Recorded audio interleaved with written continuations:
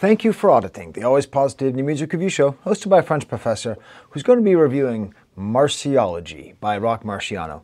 And I've been thinking about this because I didn't know, like, did my audience want me to review the new Beyonce or the new Roc Marciano more? Basically, it was a litmus test to see, like, where's my audience at? How much of my audience is underground rap fans? And it turns out the answer is 45%. Not too bad.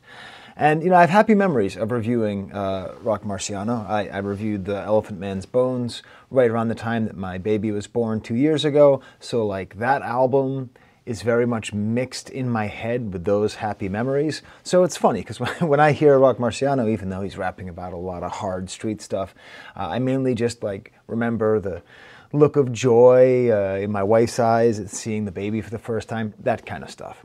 But a funny thing happened when I put out that poll. Someone responded, and I'm not going to say their name. If this is you, props to you. I'm not mad at you. Thank you for commenting. But it is emblematic of something that I get sometimes. I will say that with my Beyonce video, I talked about how that album was a masterpiece for like an hour and 15 minutes, and I've still got like 30 people telling me that I need to stop dissing the Queen. I don't know what's good enough for Beyonce fans, but I will tell you that in a similar way, I can pick up a same kind of protectiveness of Roc Marciano. So somebody who will remain anonymous said to me, Roc Marci's music is straight up secret society rap, arcane stuff. Stick to what you know. I'd say Beyonce is more your speed. So I feel like I'm in one of those animes, you know? Oh, you think that's my speed? I mean, a kung fu movie. I'll show you. Watch my review. You know, like, you think I can't get arcane? Anyways, I had two responses to that, okay? So my one response is the kung fu response, right? You think I can't review this? Oh, excuse me, I'm so scared of the arcane. I wet my widow pants. That was my one reaction to this mystery poster. But then the other part is fair. I get it. It's a fair thing to say. It's a fair thing to say that how the hell would I get it? Especially understanding that I've only really listened to Elephant Man's Bones, understanding that all of the possible barriers that could be between a professor of French and a great underground rap artist from New York. I understand that. That's totally fair. And to go beyond that, I mean, he is arcane. This is my attempt at drawing the album cover. I don't edit these videos, by the way. And I don't really have... I normally would show you the album cover on my computer, but I'm using my computer as my phone stand, okay? That's how underground this station is. This is a pretty good depiction of what the album cover looks like. It's really mysterious. It's very strange. It is, dare I say, arcane. And it's funny because the cover especially, and a lot of the music as well, reminds me very strongly of 1970s Italian horror. So I've done minimal amount of research on Roc Marciano and his world, but is this something that everybody knows? If you watch the movie, let's say Profondo Rosso by Dario Argento, also called Deep Red in English. If you watch the movie Deep Red and tell me it doesn't give you that same kind of cool, arcane, stylized, gritty, grimy, weird, horrific feel that Marciology does, that's fine. You know, but in my opinion, I really fell apart. That sentence fell off a cliff. I invite you to do a comparison and just see how these things go together. And this is a high compliment. I like giallo horror. That's the kind of horror that Argento made. And the soundtracks to those movies are all by this band called Goblin, which has a very Roc Marciano, very invisible Renaissance feel to it. It feels like sometimes when I listen to Alchemist beats or Roc Marciano's beats, I'm just like, do they have Roc Marciano like in another room? I mean, do they have Goblin in another room and they're just like working on this together? But the main thing that I'm missing, the context that I'm missing, and I'm picking it up as I go along here, but is Roc Marciano's status as the founder, as the guy, the alpha of the invisible Renaissance. Okay? Sorry, I just knocked over some stuff. So if you watch other documentaries, right, other videos on YouTube, Def Goldblum has a series of good videos on underground rappers. Hey, I mean, I want you to subscribe to me, but that dude only has like 15,000 subscribers, and he has like a lot of good videos. Anyways, he refers to Roc Marciano as the godfather of underground hip-hop, as the patient zero of the drumless, grimy hip-hop. And it turns out that he was part of Flip Mode Squad at some point. I often talk about the first Flip Mode Squad album as being like one of the great overlooked albums of the late 90s. And he even refers to and says that it's commonly known that Roc Marciano is called the Rakim of the underground, like there was before him and there was after him. So just by that standard, I need to give more respect. I mean, I give him plenty of respect, but I need to give him more attention than I'm currently giving him.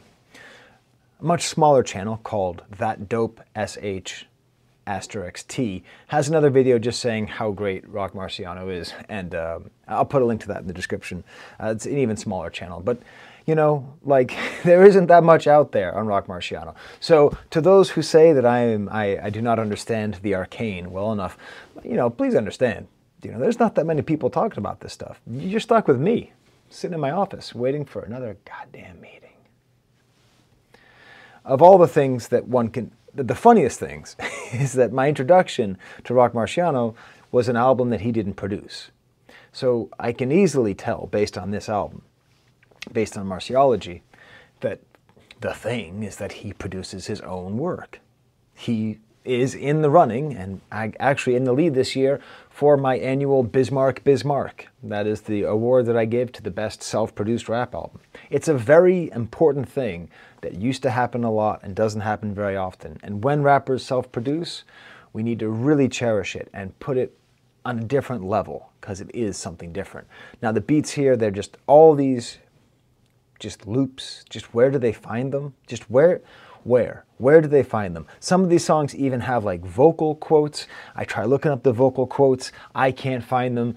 The crate is deep as hell. Just so deep, right? like if we think about like, you know, crate digging in the 80s, you know, you just sort of picture someone going through and flipping through and being like, ooh, Earth, Wind, and Fire. I wonder if this has a drum beat on it. Then it gets a little bit more strange and more weird. And then now I just have this image of like, seriously, just the top of someone's feet wiggling around and his entire body in the crate, just digging in the bottom of this endless source of music with these great synthesizers and mysterious drums and all these instrumental bits that are able to be looped and restarted. And then we get to his rap style. And I now understand why people have been telling me for so long that I have to get with Roc Marciano, because his style is like my favorite style. I don't know exactly what to call it. I consider it to be the Ghostface school. I guess we could sort of just call it like word salad, you know, like smart word salad, complex word salad. But he delivers insanely complex rhymes, delivered very smoothly.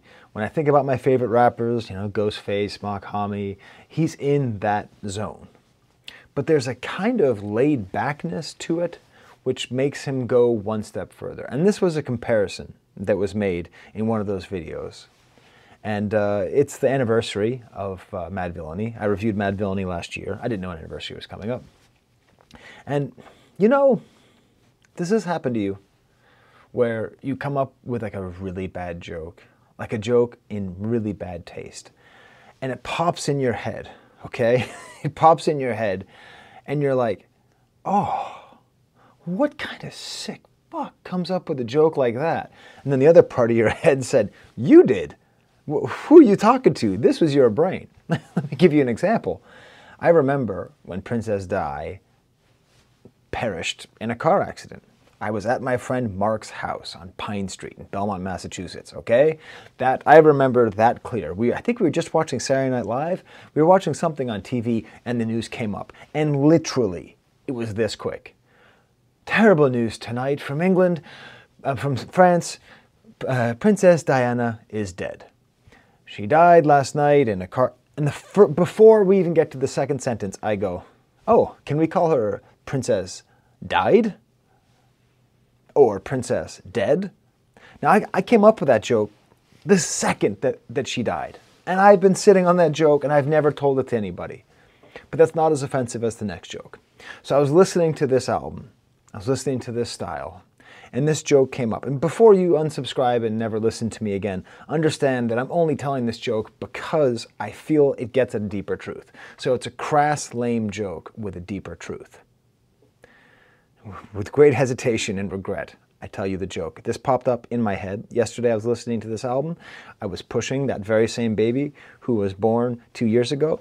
We were walking down my street. She was in her little carriage, and I was listening to this album for the first time. What's the difference between MF Doom and Roc Marciano? A mask and a heartbeat. Cold. Cold. But let me explain why. Why this terrible joke that I should never have told, why I actually decided to tell it. The mask part, I think, is clear. I mean, it's not that they're the exact same rapper, but based on what little I know of both of their discography, and based on the comparisons having been made many times. Okay, so the reason I say the mask, because the mask implies sci-fi themes, the mask implies that sort of alter ego stuff. Instead of that, we have Roc Marciano, who's just always on the street, in his street rhymes, street stuff. Not really fun and not really easy to turn into something kind of fantastical, perhaps less commercial for that reason. And then the heartbeat. Now that's obviously cruel. It's tragic that MF Doom died. But the only reason that I told that joke is that, like, because he died, it has given him a certain amount of respect and a sort of sainthood, which he deserves. Dude's awesome. But so does Roc Marciano. That's the thing. As far as I can tell, based on my research, if Roc Marciano died right after he made Marchberg? How do you pronounce that? Marchberg? If he died right after he made that, it would be like we'd say, oh, do you have the classic three? Donuts, Mad Villainy, and Marchberg? Because if these, it seems as though all around this period of time, this early decade of the 2000s, we have these underground classics that helped to rebirth the underground and restate the artistic value of rap music and hip-hop culture and all that stuff. But thankfully, Roc Marciano is still alive and still kicking, and it's very sad and very unfortunate that MF Doom was taken by inferior healthcare in England, and it's very sad. So I apologize for the joke, but do you see why I told it anyways? Because it hints at a deeper truth. That we should be appreciating Roc Marciano now.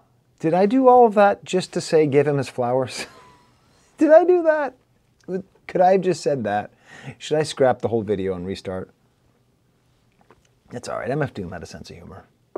He would have made that joke, I think. Tell me in the comments. The thing that I think makes me connect beyond the skill of writing, and I'm going to talk about that in some great detail, just the way these rhymes are worked and sound unworked. I've only ever heard it with MF Doom. I've only ever heard Roc Marciano and MF Doom make that feeling. That's not to say that I like them more than Mach-Hommy or Ghostface Killah. I personally like Mach-Hommy and Ghostface Killah more the way they do it, but they're not at the same level of complexity or that same level of ease. And there's another YouTube video, which you probably have seen because he has a ton of viewers, by Digging the Greats, all about how the key ingredient of Mad Villainy was Doom's indifference. And I think Roc brings that to his projects as well. Just this kind of like, I'm making this, but it doesn't really matter, but it's going to be so good, it's going to absolutely blow your mind. Okay, well now that I've given you a little bit of a taste of what this review is going to be like, let's get into the album. Before I do, please smash the like bucket, please subscribe. If you type in letters AVAA, that stands for awesome video as always. I will always give a heart. But I'll tell you what, I'll give you a new one. If you want to say TJAA, terrible joke as always, I'll heart that too. Because I seriously sat over there at my desk for like 15 minutes being like, should I tell the joke? Should I tell the joke? It's great. It's great being up in your head all the time. So I'm going to give you my stamp, my example song of the album. It's a perfect example of why he's going to win the Bismarck. The song is called Le Flair. Super killer, low-key beat. Just this harpsichord sound and this loud bass. And he does this thing where he often like extends out the sample or slightly changes it. And here it kind of lowers throughout the first verse. And it's just such a beautiful, clean loop that just sets a perfect, it's like he's, you know, making a painting and he's painted the landscape just perfectly. And then now his words are going to come in and they're going to be the people, the strange people that populate this landscape. It's craft time. So this is the front. This is what I've been working on. Okay, listen, I'm not a professional rhyme highlighter, okay? Leave that up to the folks at, I don't know, Vice or Complex or who knows where, okay? This is my best attempt to try to explain what the hell is going on with this opening verse. This is what I'm talking about with him being such a great rhymer, and, okay, let's just try, okay? Quit comparing him with the mandem. So mandem is Jamaican patois or Jamaican dialect. I don't know if it's technically patois of plural of men, because men, plural, means homosexuals in Jamaican. So if you're talking to multiple men, you're talking about mandem. So already, quit comparing them with the mandem. I'm having trouble figuring out exactly which sound. So if you don't know how this works, you just highlight each of the sounds that ends up being rhymed, because that helps you to understand the rhythm of the verse. But like, how is it that parent and man, how does he rhyme parent and man? But he does. It makes that sound. Quit comparing him with the mandem. This creates what's called an internal rhyme, where you normally have end rhymes. I'm Barney Rubble and I'm here to say, I love Fruity Pebbles in a major way. Okay, those are end rhymes. This is an internal rhyme. It's also a mosaic rhyme, where you take a multisyllabic word and rhyme it with multiple words. The best example of all time is escargot, my cargo. All right, simplest version from Notorious B.I.G. He was the master of mosaic rhymes. So, parent, him, and them. You see, it's multisyllabic, Aaron, im, and them. Now it's all in the pronunciation. So these words shouldn't rhyme, but they rhyme when he says them, thereby creating some kind of awesome rhythm. Wearing everything on the lamb, the mannequin. So we have everything which breaks everything up, but wearing, man, parent, wearing, that's definitely right there. Mannequin, kin, wearing, parent, man, damn, him.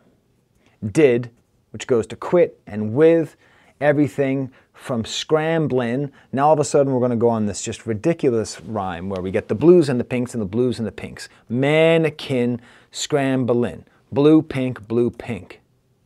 To pimp in.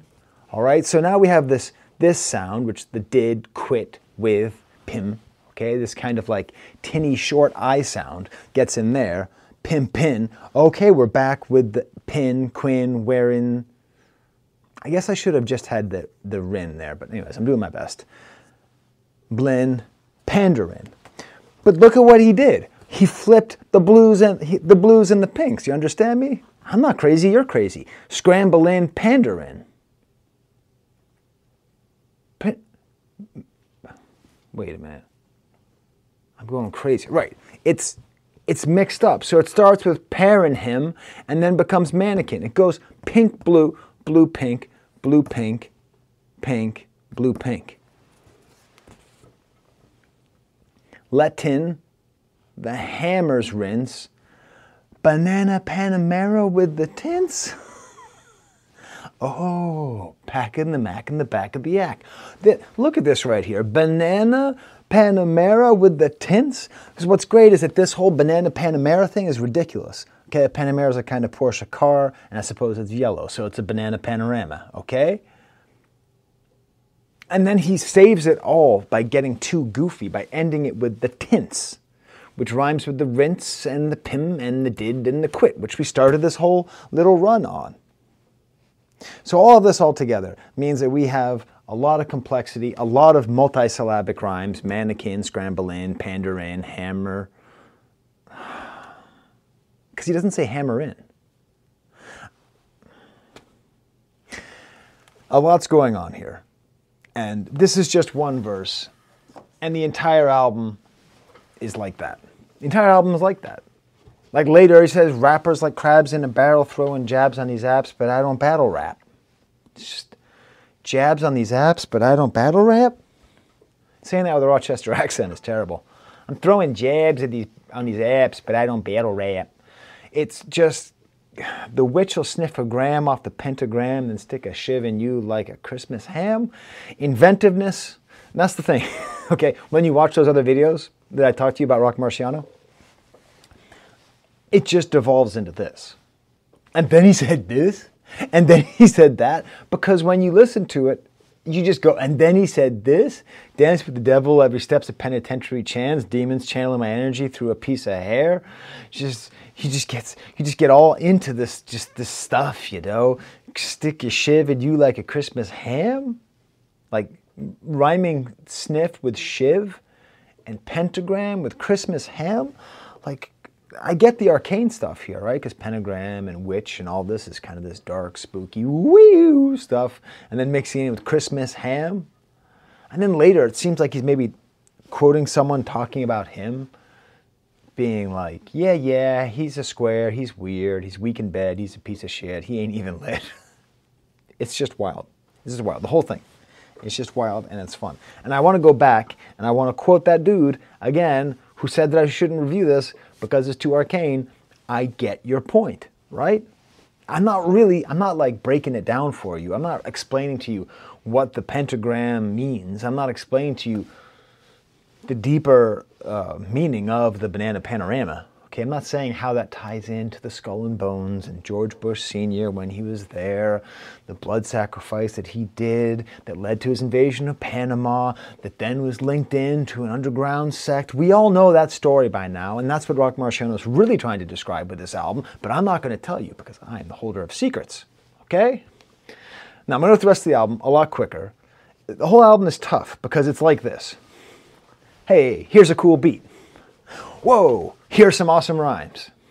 Next track. Whoa, here's a cool beat. Hey, here's some awesome rhymes. Starting off with Marciology, the opening track, again self-produced, super nasty beat. Down, dang, down. These cool, like high-pitched random notes. Saying things as big as Ricky Lake. Hey, those of you who think that I'm not arcane enough to hang with Roc Marciano, I got bad news for you. We watch the same TV shows, okay? He makes all these references to TV shows. We're about the same age. He's 1 year younger than me. I looked it up. So he makes references that you don't understand. Because you weren't a kid of the 80s who watched too much TV. And I listen, I imagine that a lot of my life experience could not line up with Roc Marciano at all. Except for our, I guess, shared love of Busta Rhymes. But I'm pretty sure we could talk about TV for a couple hours based on this album. And he says, I done created a lane. I think this is nice. This is him sort of claiming his space. The fact that he did create this lane, if this is to be understood, if this is correct, that he really is the guy, then it's awesome that he's saying it. Weird howls. Most of the songs have like a cool outro. This one has like a different beat. It's like a ratty bass, kind of like a Spanish guitar, someone playing dice. It's almost like he's showing off, which makes sense because someone says, you are watching a demonstration next.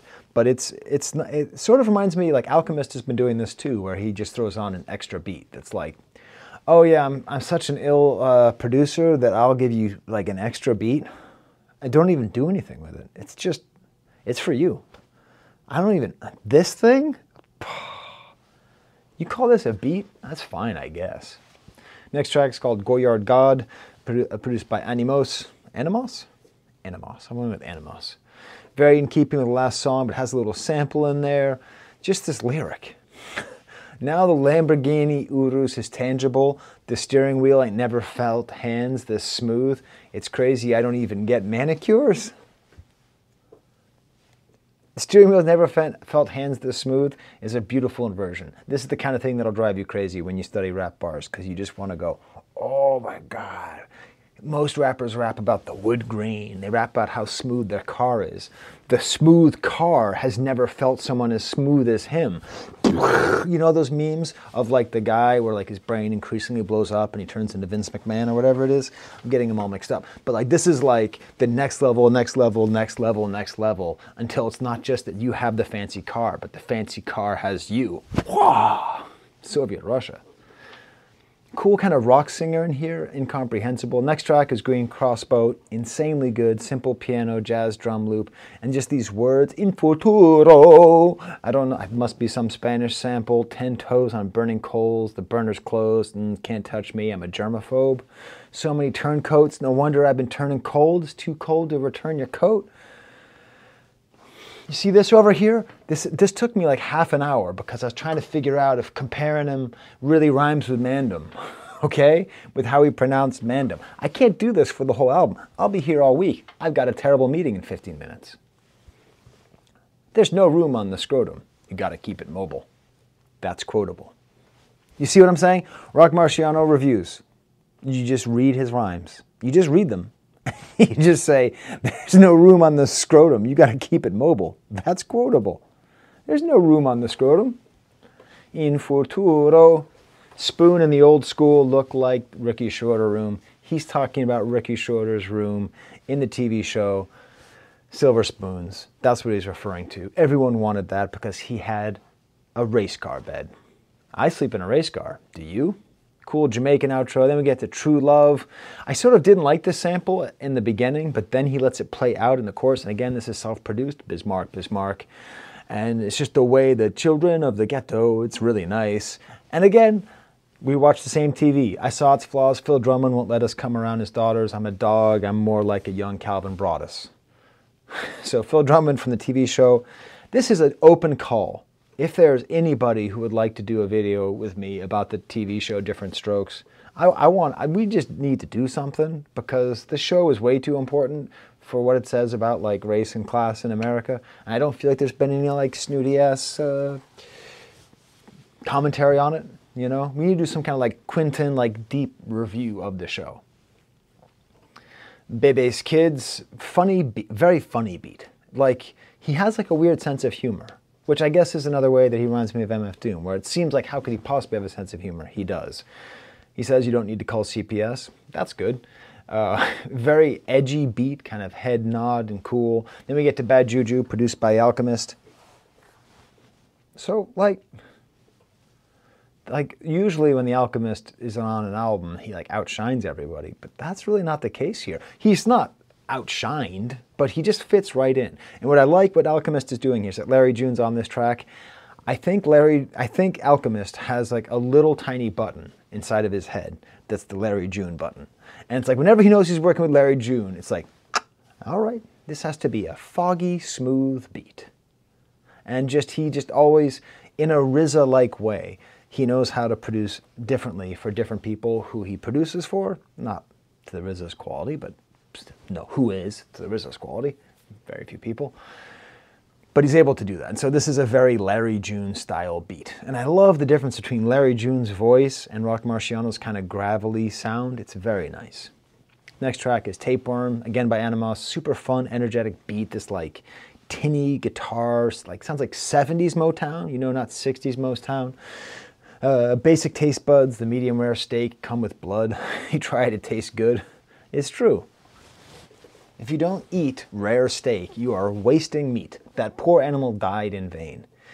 Oh my God. How well, just please work in your life towards learning how to enjoy rare steaks. Because I don't really like steak that much, but primarily because when I grew up, it was all just like well done and A1 sauce. And that's its own thing. I'm not saying that's bad. A1 sauce and a well done steak has its own value. I actually prefer minute steaks, thank you very much.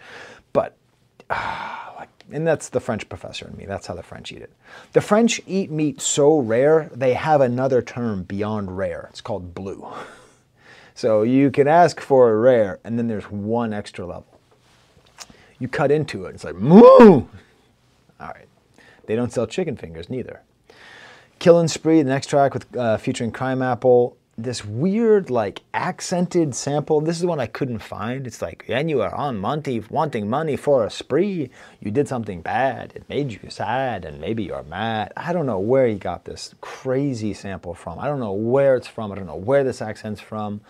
I just love the way the sample resets in this kind of jarring way. Flea Lord has a great verse about not being able to afford Roc Marciano's first album, and now he's like working with him because he couldn't afford the modem. Like, he couldn't afford the modem to download the album. I don't know if Flea Lord's work very well, so please tell me in the comments, what do I need to know about Flea Lord? Because this, I think, is the best guest verse on the album. Went Diamond, nice kind of ride cymbal and string beat, very, very spacey beat, again self-produced. Fire and reload, fly a meatloaf, high as an eagle. Man's worst enemy is his own pride and ego. Did he say meatloaf? Supplier, catch on fire like Richard Pryor. This dude and I totally watched the same TV. Man, I was terrified of cocaine. I was terrified of cocaine primarily because I'm from Boston. And the dynasty was over, but then we got the best draft pick, and our new player, Len Bias, was going to be leading us to the promised land of greatness. And then he died of a cocaine overdose, which was racistly called a crack overdose most of my life. It wasn't crack, it was cocaine. And allegedly it was his first time trying it, which you would know if you listened to Roc Marciano, because he said you might die first time trying like Len Bias. And remember, you know how that joke about MF Doom is too soon? There's two people whose deaths, it's always too soon for me. Len Bias, still hurts. Phil Hartman. Those two, can't make a joke. Just, nope. Nope. Len Bias, nope. Take back this verse. Take back this line, Roc. I'll take back the MF Doom joke. You take this back. We watch the same TV shows. He has Robin Leach on here, who had this TV show called Lifestyles of the Rich and Famous, which was basically like MTV Cribs. It was basically just like looking at rich people's stuff. It was basically like the announcement of everything that's going to be wrong in our whole goddamn society in a TV show that aired at weird times. And you just see people on their yachts, and this dude would talk like this. The glamour and sense of outrageousness seems to be missing in this day. It would be great if it were missing, but the wealth gap is ensuring that it isn't. Higher Self, another Alchemist beat, very tight drum beat, the two-note violin loop. I was listening, I was like, oh, this is simple, man. Alchemist is sleeping, man. Alchemist isn't working that hard at this. Alchemist, oh. Then the beat extends with this woo sound and this nice, cleaner beat. He congratulated me when my baby was born, by the way. Do you know how dope that is? Being able to tell my daughter when she grows up, the day you were born, Alchemist welcomed you into the earth. I get a lot of cool stuff out of this channel. It's going to be hard to be cooler than that. Crying for a piece of the pie, just want peace of mind, the simple things money can't buy. Okay, so it's kind of an anti-capitalist statement in the middle of this very sort of street level pro-crack dealing and therefore pro-free market capitalism view. It's interesting. Sneak disses, I heard a couple but can't respond. That's beneath me like sneaker bubbles. This is why he will drive you crazy. This is why I recorded this thing now, and it's going to be probably 40 minutes based on the time. But god damn it, it could be an hour and a half. Beneath me like sneaker bubbles? He's talking about the little bubbles that were in Nike Airs. I guess they might still be. There are those little bubbles. It's beneath me like sneaker bubbles. Sneak disses, I heard a couple and they like sneaker bubbles. Time I was at a wedding and this guy, for some reason, asked me if they made a Wall-E game. And I never get that out of my head.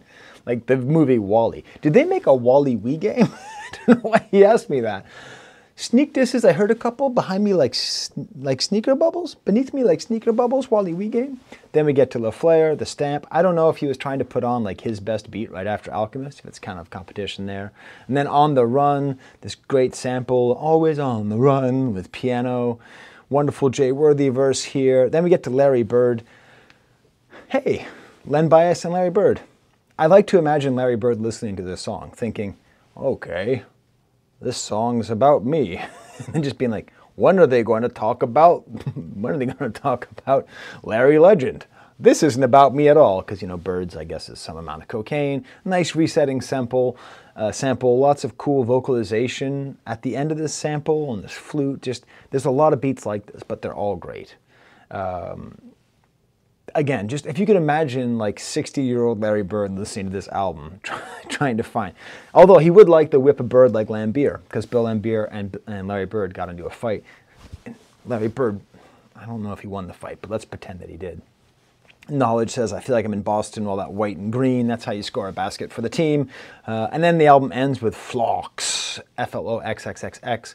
And this is just the most killer style goblin sound, that 70s, the Dario Argento, right? Ooh, can we do that? Hey, Jordan Peele, are you out there? I don't think that I know you're into horror movies and stuff, but can we do some kind of giallo movie? Like Hood Cinema giallo movies. I know there's a lot of like Hood Cinema horror movies, but not with that kind of like psychedelic madness of giallo. I think it'd go really well with like trap music, and it would go really well with this kind of underground music. Hey, there's another idea. I'm giving that to the world, okay? Let's put me on the DVD commentary. A beautiful sample here, almost sketchy synthesizer, just another beautiful reminder of just how good of a rapper and how good of a producer he is. And I just cannot get enough of, I just can't get enough of this. Now that I've like figured out what Roc Marciano is, and really understand what he is, I just have a lot of homework to do. It seems like I have to track down Marsberg. It seems like that's the main one that I need to track down, because I saw some people saying online that like this is not his best work. And really? All right, that's pretty good to me. This is my old Patreon list. I don't have a new one. I left it at home. I know Vuk Ivic and Zane Kordic are also big guys up here. I also asked if anyone wants a shout out, but I did that like an hour ago. So Tatsu123, he wanted a shout out on this video, but I didn't have enough time for everyone else. So look in the comments and look, you know what? I'm going to hide their names secretly in the thumbnail. See if you can find it with the arcane knowledge. All right. So tell me what you think of the album. Did I describe it well? What is your favorite Roc Marciano lyric? That would be cool. Tell me that in the comments, because I'll love to read them. Okay, off to another terrible meeting. There's the camera.